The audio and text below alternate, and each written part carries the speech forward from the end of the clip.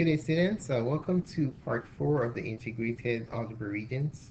We're going to be going over problems 21 to 25 of the January 2014 release questions. More clips can be found on mathwebchef.com/testprep under New York Regents.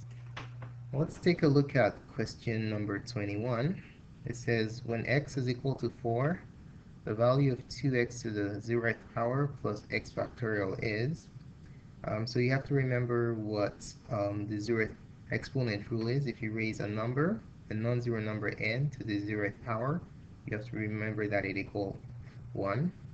And also n factorial can be reduced or expanded into n times n minus 1 times n minus 2.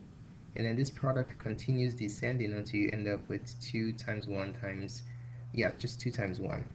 And that's the value of the factorial. So we're going to apply these two formulas to the simplification of this problem right here. So in the expression 2x to the 0th power plus x factorial, we are simply going to evaluate this expression by substituting 4 into x in this position right here and in this position right here. Okay, so let's go ahead and make the substitution. This expression now becomes 2 times 4 to the 0th power plus 4 factorial. Alright, so let's evaluate the sum of these two terms. 2 times 4 to the 0th power, using the order of operations, we have to resolve the exponent first. So 4 to the 0th power, using this formula, is going to be 1. So we have 2 times 1 plus 4 factorial. To find 4 factorial, we'll just multiply the product of the numbers from 4 to 1. So 4 times 3 times 2 times 1 is the same thing as 4 factorial. So counting down from 4 all the way to 1, all the numbers, you find your product. So we have 4 times 3 times 2 times 1. Do not include 0 or else that will give you something else. So let's simplify this. We have to find a product here. 2 times 1 is 2 plus 4 times 3 is 12, times 2 is 24, times 1 is 24. Don't forget your order of operations. You multiply and divide first before you add or subtract. So you have 2 plus 24 is equal to 26. So we can clearly see that our answer is option number 3. Now let's take a look at problem 22. We have a we actually have a linear inequality that's been presented here. So which graph represents the solution of 2y plus 6 greater than 4x? So if you want to graph a linear inequality, the inequality tells you two things about the graph. It tells you where to shade, and it tells you if the line is solid or broken. So we can have the linear inequality in the form y, and there are 4 choices for the inequality symbol.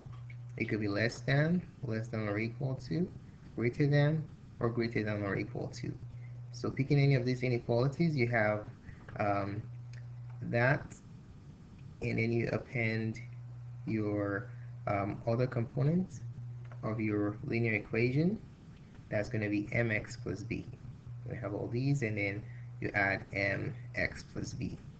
Now the reason I'm writing it in this form is in order to accurately determine the nature of the shading and if the line is solid or not, mainly the nature of the shading, the line must be in the form y equals mx plus b. Okay? And then this equation right here, this equality sign, can be replaced with any of these depending on the problem. Now in this situation, we have 2y plus 6 is greater than 4x. So before we can even determine where to shade, we must put it in this form first. Okay? Now, let's talk about the shading and if the line is solid or broken. So for an inequality, we can either shade, the shading can either go up or we can shade down. So when do we know when to do what? Let's make a grid here and make a little template to help us determine where to shade. It could be shaded up or down, or it can be solid or broken. So how do you know if a line is solid or broken? We're going to take a look at that right now.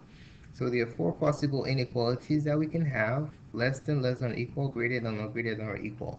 So if you're shading up, you have greater. Okay, so if you think about it, if you're above the roof, that means it's greater, so you shade above. So for greater than, um, it's going to have to be the inequality pointing in this direction.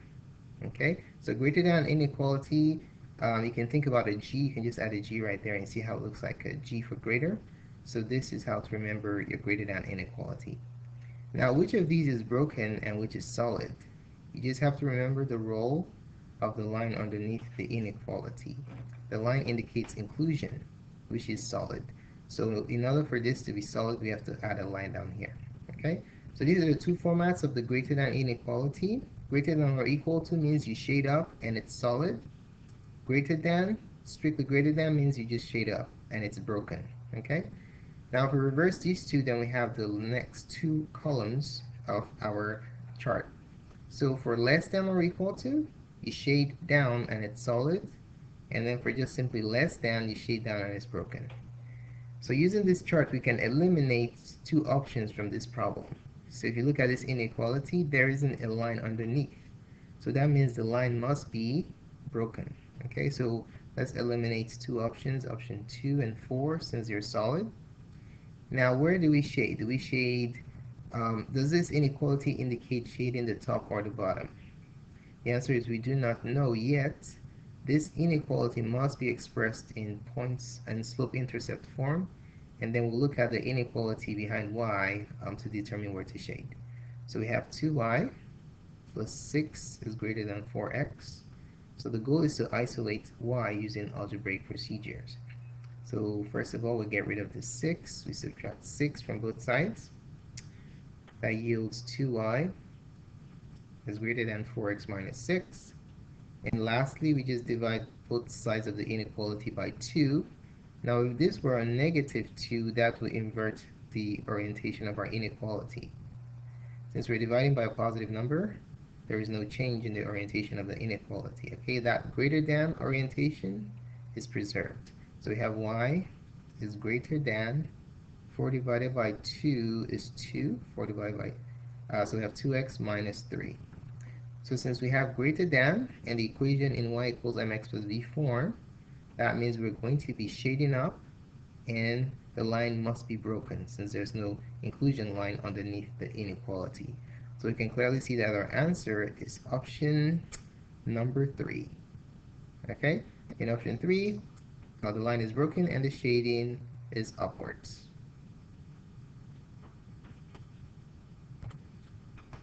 All right, let's take a look at problem 23. It says, which represents the exponential decay of a radioactive element?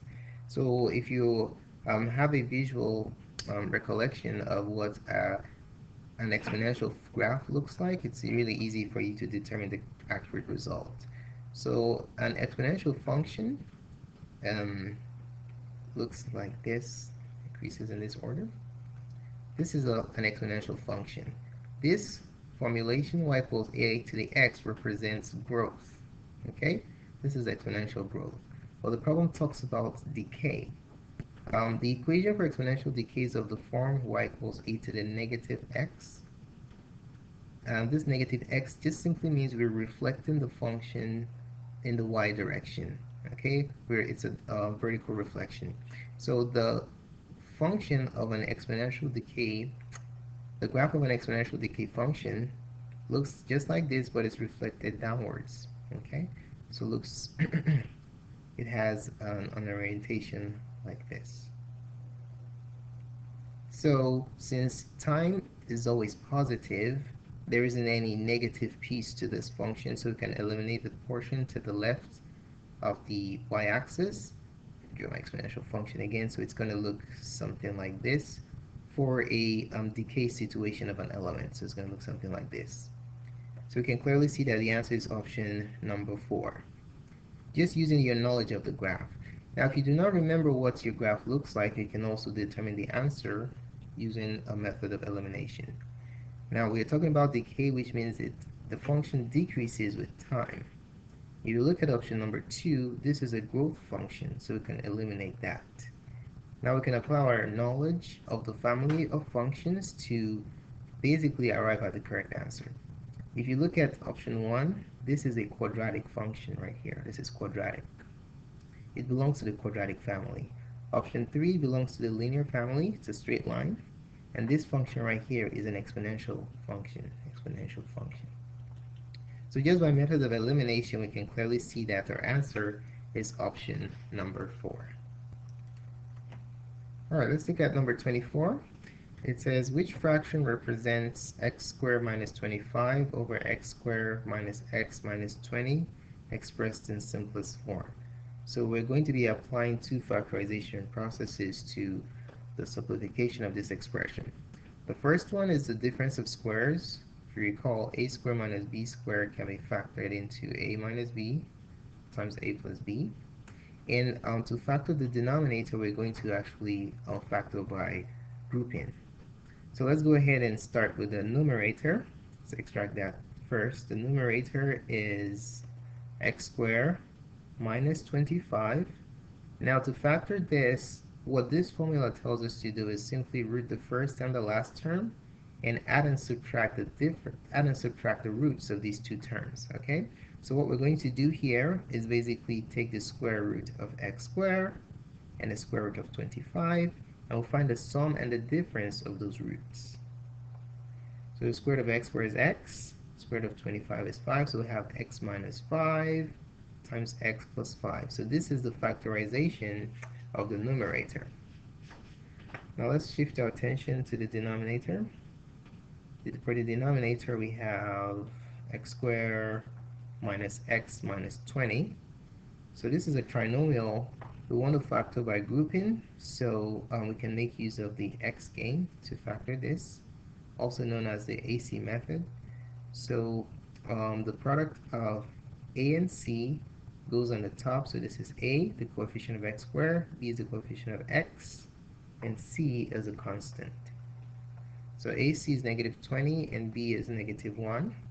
So you think about two numbers that multiply to give you negative 20 and add to give you negative 1. So if you're having difficulty exhausting the possibilities, you just simply create a chart of the product of numbers that yields 20. Okay?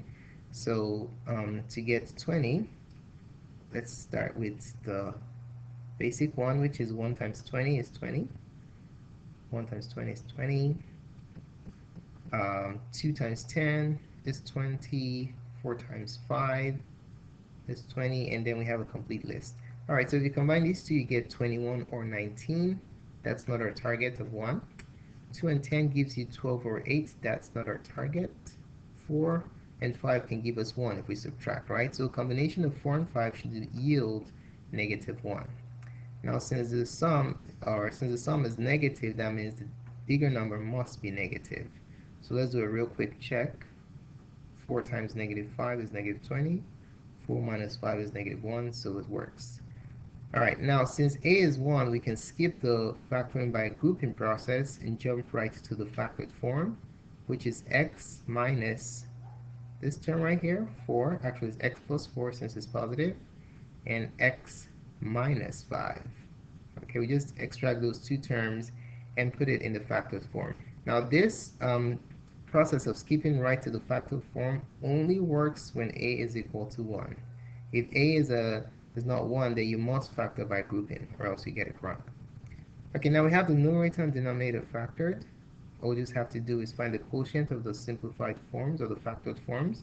So x minus 5 times x plus 5 on top divided by x plus 4 over x minus 5. So simplification involves dividing out common factors in the numerator and the denominator. We can clearly see that x minus 5 is a common factor. So the reduced form is x plus 5 divided by x plus 4. And that's our answer for number 24 is option number 3. Alright, let's take a look at 25, the last problem in this installment. It says, if a, b, x minus 5 equals 0, what is x in terms of a and b? So we have an equation. abx minus 5 equals 0. And this is basically assessing our ability to solve an equation or formula for a variable. It's the same thing as solving an equation, but in this case, we're solving a formula for a variable. Okay, so to get x expressed in terms of a and b is another way of saying solve or isolate x. Okay, that's another way of saying uh, execute these processes or these procedures. Okay, so how do we get x isolated? Think about doing PEMDAS backwards. That will help us accomplish the goal. So we'll get rid of 5 by adding or subtracting. Then we'll get rid of AB by either division or multiplication. So let's go ahead and isolate x. We'll add 5 to both sides of the equation first. When we do that, we'll have ABX equals 5. Now these three, the values here are associated by product, by multiplication. So to separate them from x, we have to use the inverse of multiplication, which is division. So we'll divide both sides of the equation by a and b so that we can have x isolated on the left side of the equation. All right, so this ab's divide out to 1, and then our final result is x equals 5 over ab. And the answer for problem 25 is option number 1. So thanks so much for taking the time to watch this presentation. Feel free to subscribe to our channel so you can get updates to the next parts of this review series. And do post a comment to let us know what you think about this presentation. More clips can be found on mathgoodself.com/testprep. Thanks again for watching and have a wonderful day.